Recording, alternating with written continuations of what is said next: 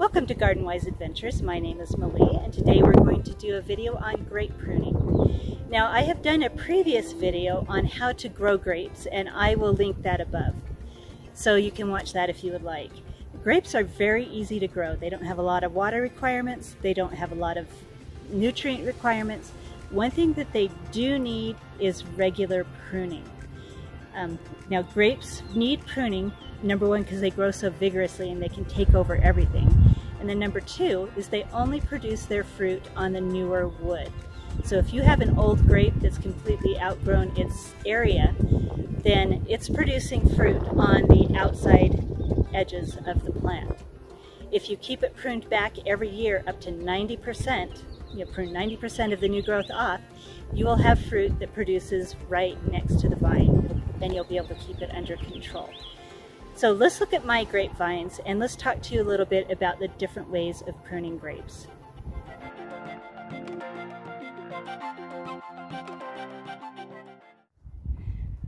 So as we walk along here, you can see that each one of my grapes has four what I call arms.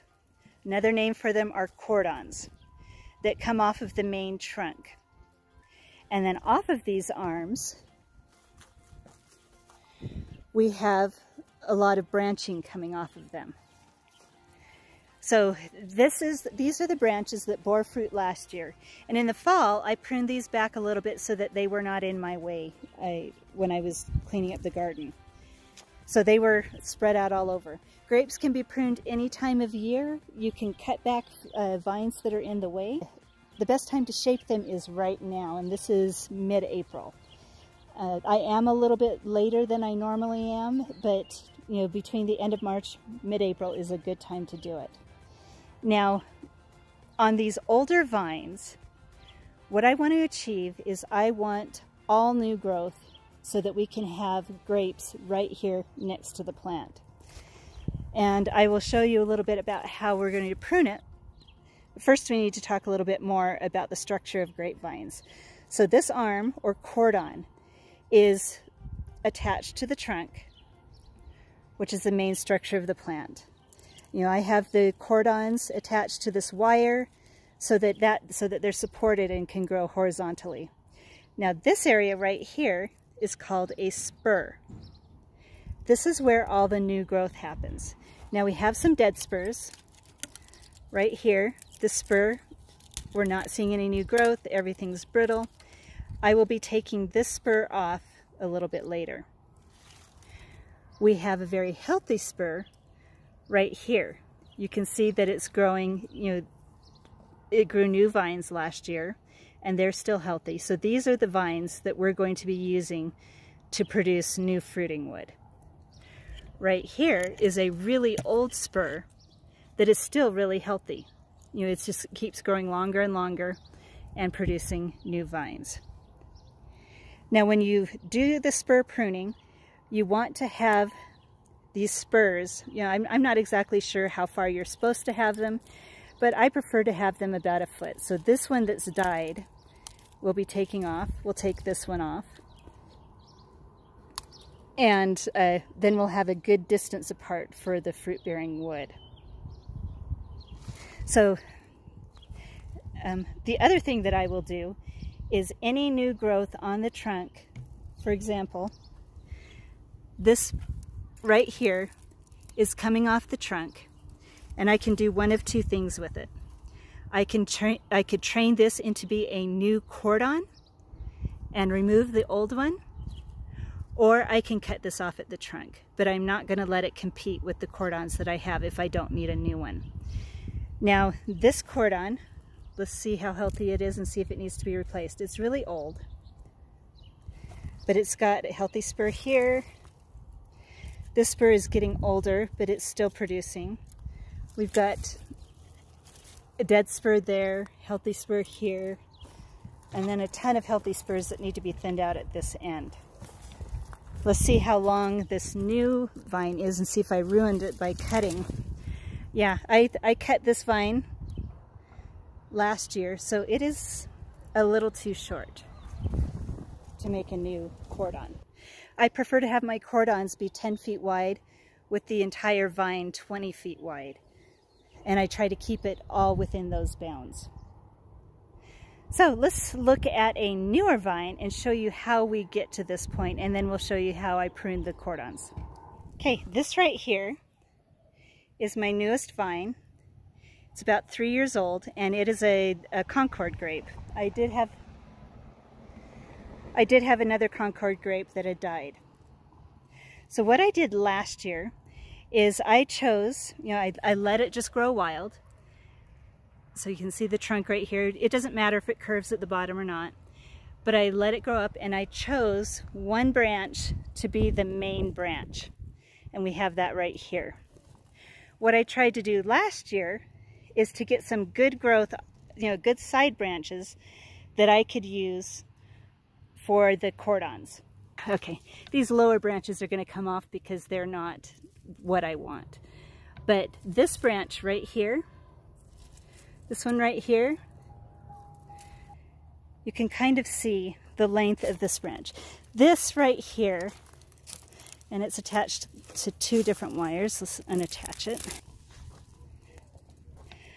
Okay, now that I've fixed that, this branch right here is what I'm looking for a cordon. Now, none of the other branches were long enough or strong enough to make good cordons. So what I'm going to do is I'm actually going to start over this year. I'll probably leave this long branch so that I can get some fruit. And then I'm going to cut everything else off, and so you can see what a second year pruning would look like. So let's get going and do that for you. So now before I start, just to kind of recap, the first year, let your grapes grow just whatever way they would like. You're looking for long, thick branches so that you can choose the main trunk.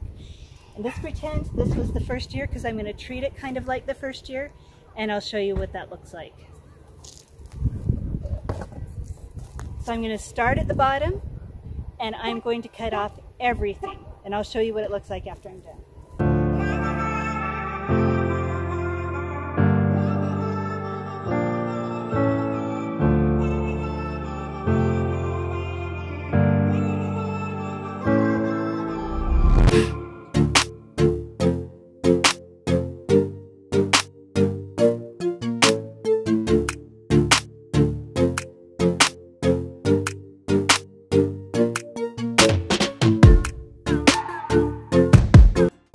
Okay, so I finished pruning this. Let's get you closer in so you can see exactly what I did.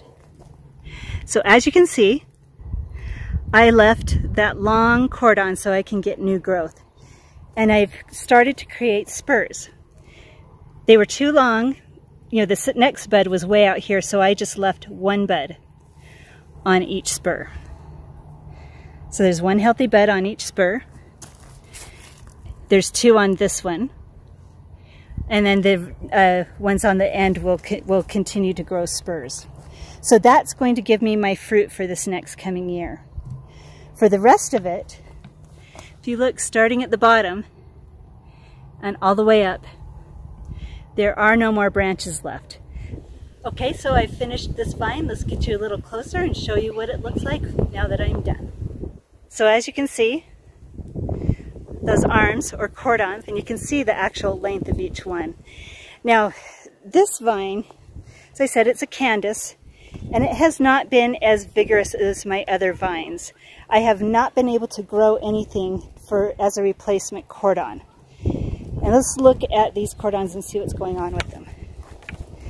These right here are the last healthy buds on this cordon, and the rest of this is dead. I'll probably cut that off in a little bit.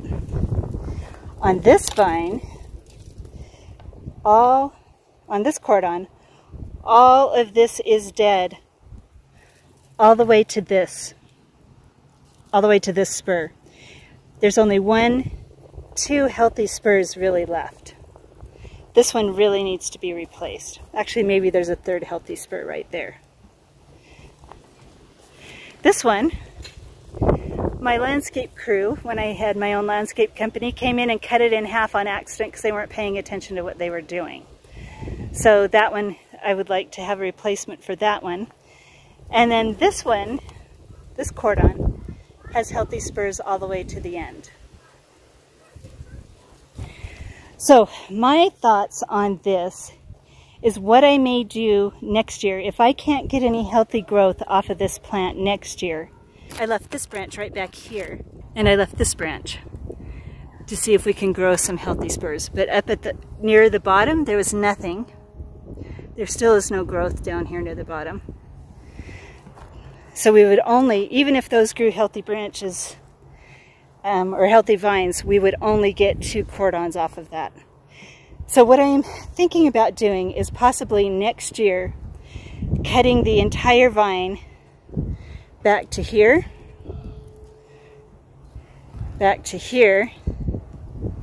and then cutting these cordons off completely. Now that seems pretty drastic, but what that's going to do is spur new growth. In reality, I could take this entire grapevine to the ground and it would sprout back up and I could start over from the beginning. So grapevines are very forgiving. This is about 90% of the growth off. As I said, I had pruned it in the fall to cut off anything that was in the way, that was going through the fence or in the way of the gardens. And I pruned them back during the summer also to keep access to the gardens. Now I've finished this vine and I want to show you what it looks like once I was done. So as you can see, I left a little bit at the end. We've got 2 buds on each of our spurs. We've removed the dead spurs, left the live ones, and then I wanted to show you a little bit what I did here. As you can see, well actually let me show you something really interesting. I don't know if you can see, but this branch is weeping pretty badly. Now grapes will do that this time of year. If you prune them earlier, like in March, they won't weep, but it can force them to bud out a little bit earlier. As you can see, the buds that I have here are not very mature, and they should weather the cold that we're going to get here tonight pretty well. Now, if they were open a little bit further, I have had years where they have frozen back, but if the leaves freeze and die, then they will re-sprout again, and it's usually fine. It's just if it happens year after year that it's a problem. But anyway, you can see this large wound that I made. I decided to replace this cordon because I found another vine that would do a really good job as a new cordon.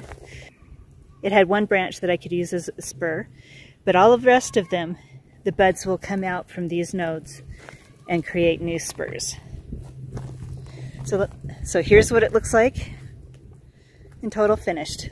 Trunk cleaned off, spurs done, and so that I can replace this old cordon, I have left a larger spur in the back with some good buds on it. Hopefully that'll grow a big enough bud that I can replace this old cordon next year. Now this is the last vine I wanted to show you. All of the cordons have been replaced in the last couple of years. This is the newest one that's been replaced, and it's actually come from a really good spot. This is really what you want to look like when you replace a cordon. This is coming out of the trunk rather than out of a spur. Just like this one over here. So anyway, we've got this all replaced. I may cut off the top here because this is no longer needed. Everything is branching out from down below. So I hope this video was helpful. If you have old grapevines, new grapevines, any other type of grapevines, they are easy to prune. If you have any questions, put them down in the comments below. In the meantime, like and subscribe, and go have a wonderful garden adventure.